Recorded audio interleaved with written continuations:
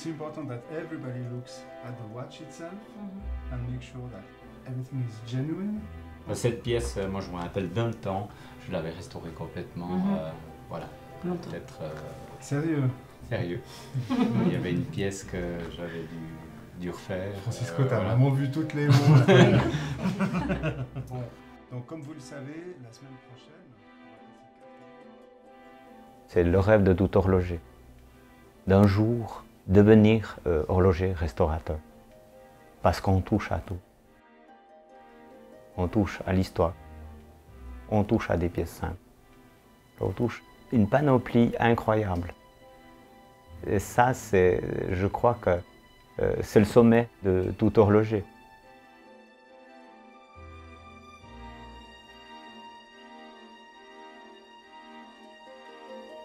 At Audemars Piguet, we have a variety of workshops, each with their own specialty. We have the restoration workshop. These are the individuals who are trained to make by hand individual components in the exact style using the same techniques of the era in which the watch was produced.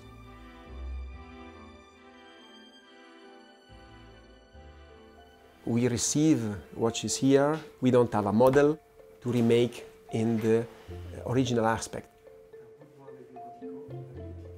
We have archives, we have pictures, we have boxes of the original spare parts. For this, is the soul of the restoration is not refurbishing. It's not possible because we respect the life of the watch.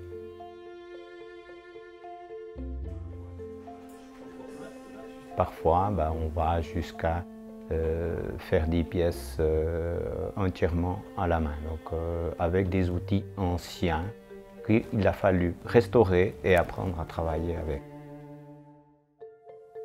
They have a big responsibility. They're really inheriting the weight of not just this company, but of the Vallée des Joux history.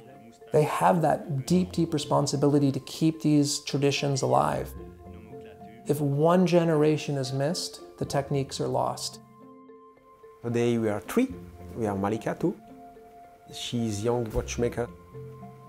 One day maybe we are retired, but she continues after us.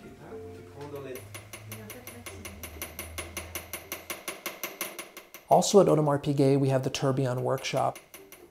This is a dedicated workshop where several craftsmen focus specifically on the production of the tourbillon. They are hand finishing and creating these incredible mechanisms that are ultimately finding their way into royal oaks, offshores, more classical round interpretations.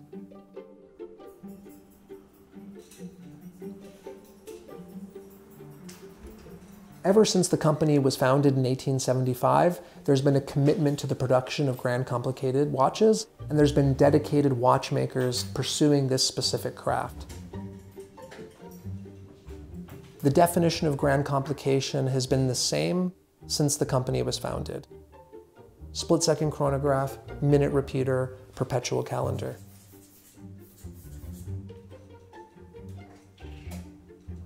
When you look at these escapements, when you look at the carriages, when you look at the complete assembly, you're looking at the work of an individual. You're looking at the work of people who have dedicated their lives, their careers, to creating something both beautiful and precise at the same time.